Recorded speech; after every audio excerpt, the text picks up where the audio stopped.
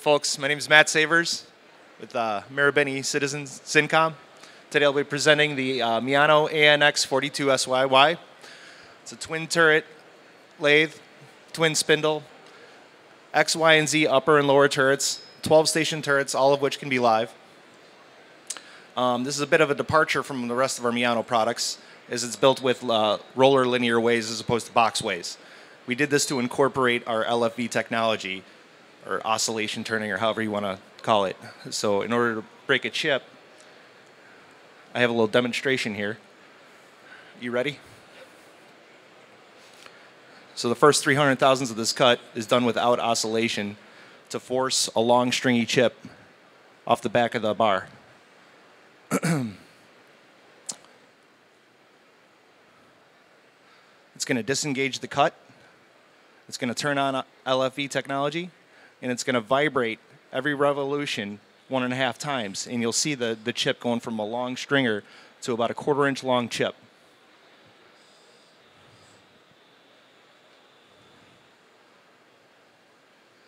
After this 300 thousandths is going to disengage again, and it's going to vibrate 2.5 times per revolution. And it's going to take that 1/4 inch chip and drop it down to about an 1/8 inch chip.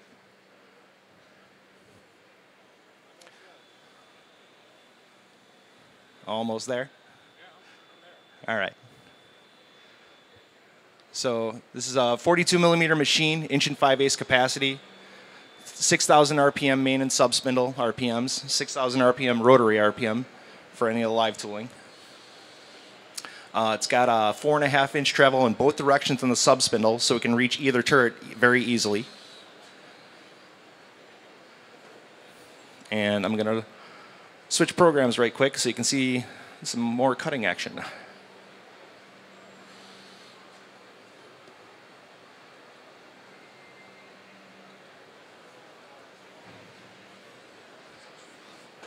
So our technology allows for superimposition of the subspindle onto either turret. Right now we're doing it in G540, where the subspindle is superimposed on the lower turret. Faces the sub while it's roughing on the main.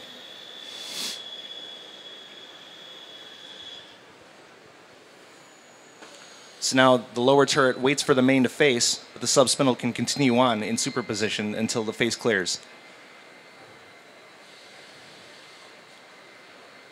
And after the operation is done, both the lower turret and the subspindle are free to move on to the next operation while the upper turret continues. So we have engraving on the subspindle while we finish the finish operation on the upper turret, and a large inch-wide groove is done on the upper turret, feeding it 6 thou per rev.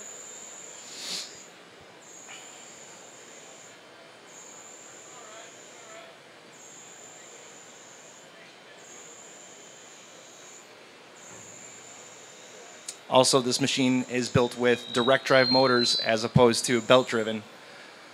And in doing so, index time and spindle XL and decel are decreased. So you gain cycle time at that as well.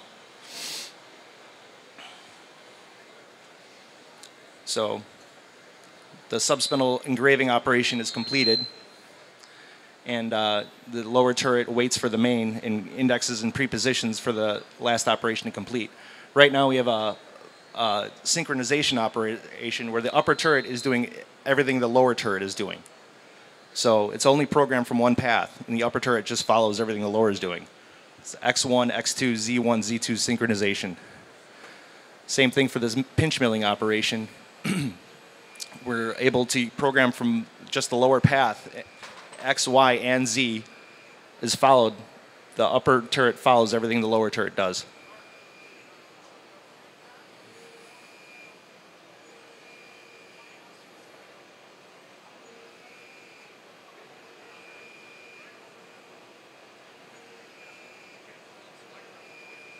It's a Fanuc 31i control with a Syncom human-machine interface. So it's pretty much a Fanuc control, but it's more built to represent what we have in our Mitsubishi type controls, so Syncom users are more familiar with it, and it makes the operation a little bit easier.